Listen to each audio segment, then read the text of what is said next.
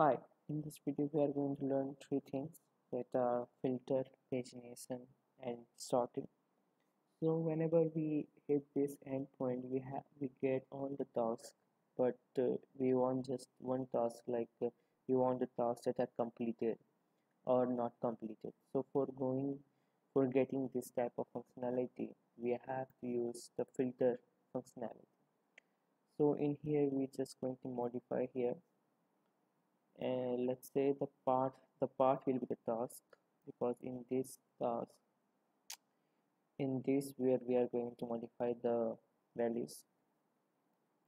And the match, this field is where we have to what we have to match it with. So it's completed, let's say it will be a true value.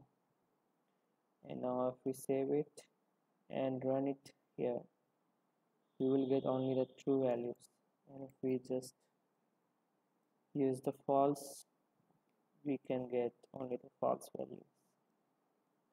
Now this is not dynamically, so we have to write some code in here. So in here let's create a const match, and we are just going to use a query, because in here the filter will be request.query.isCompleted.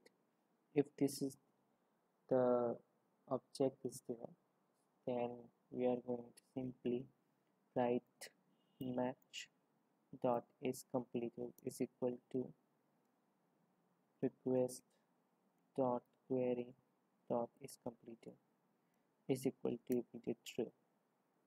This is because this value will be a string, so whenever we compare it with the true value, we can get the value with that will be assigned to the match dot is completed. Now if it will be assigned here. If it is a false value, it will be assigned and it will compare with the true string, and then it will be assigned to the match dot is completed. Now just we have to remove this, and we are going to save it here. And now if we run it again, but first we have to give it what we have to know. Let's say request dot is completed is equal to true. Now if we run it again, we will see that we can get the true values, and if we use false here, we can get the false value. Now there is one thing is called pagination. So in pagination there are two things, that is a limit and a skip. In limit, this is what we call what amount of data that we want, that what amount of data that we are going to limit to. And a skip is the value that is what are the next value after the next skip value, that the values that we want. That means if it is a 10 value, it means that we need the set of another 10 values after the first 10 values. So for getting this, we just have to use options field, and it's an object. In here we just have to give limit integer value and skip integer value. So if we are going to use dynamically, but it will be a parsing, because the value that we get from postman, it will be a string. So just we have to convert it into a integer. We are just going to use request.query.limit, and in here the parse int, we are just going to use parse int request.query.skip. Now if we save it, and in here first we are going to see all tasks here. All the tasks are here, false, true, true. Now if we want to get only this task, we are just going to limit it to a 1, we get only one task, and if we skip equal to 1, that means we are going to skip this task and go to the next second task, then we get this second task. And if we are going to use 2, we will get the third task. So this is how limit and skip works. Now next is sorting. So in here sorting is done by the next another in options field there is something called sort field. In here this requires an object. So in what way we are going to sort it?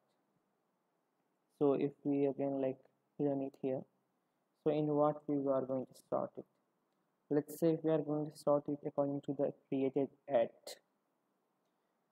So if we use created at here, so we have to send it like created at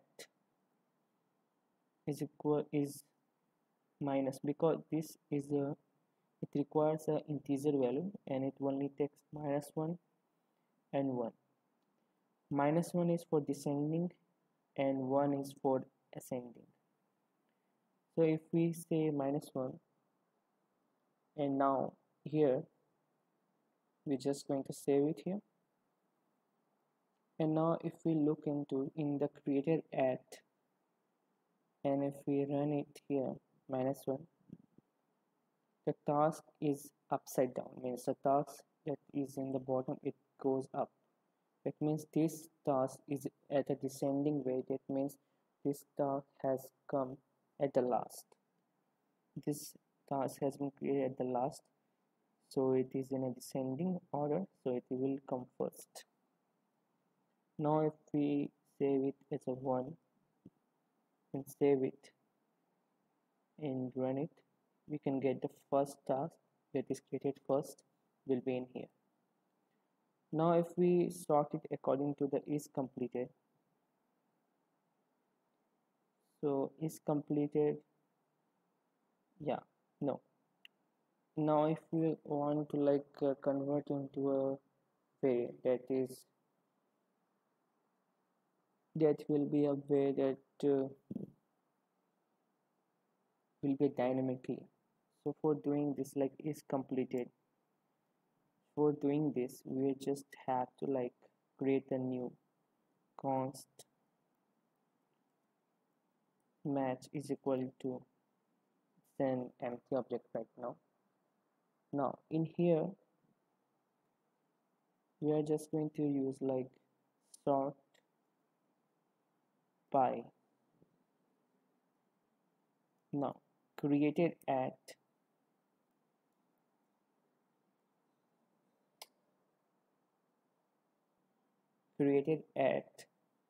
descending. We can write any way, like if we want to like use another symbol, any symbol that you want. I'm going to use colon symbol here. So if we want to use like this, like created at a descending way or ascending way, if this type of things we want, so we have to like use here if request dot query dot sort by is there, so we just have to use to like sort. So what will we get? We will get this value here, created at this ascending or descending. So we have to split this string. So for splitting it, we are just going to use const string is equal to request dot query dot sort by, and we are going to split using the split method, and we are going to split according to this column. So for doing this we just have to use column here. So we will get two string here in an array. Now we are just going to use sort, and we are going, because it is assigned to a variable, we are going to use sort str is equal to, so if str1 is equal to dsc, we are going to use ternary operator here. If it is this, then we are going to assign to -1. If it is not, we are going to assign with 1. Yeah, that's it. Now if we just remove it and use sort here and save it here, and if we run it again, we will get false to true value in ascending way. And if we use true here,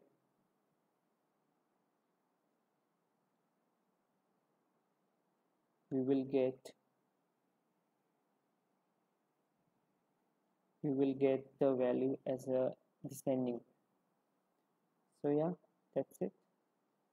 So this is how the three things, filter, pagination and sorting, works in Mongoose and Node.js. Thank you.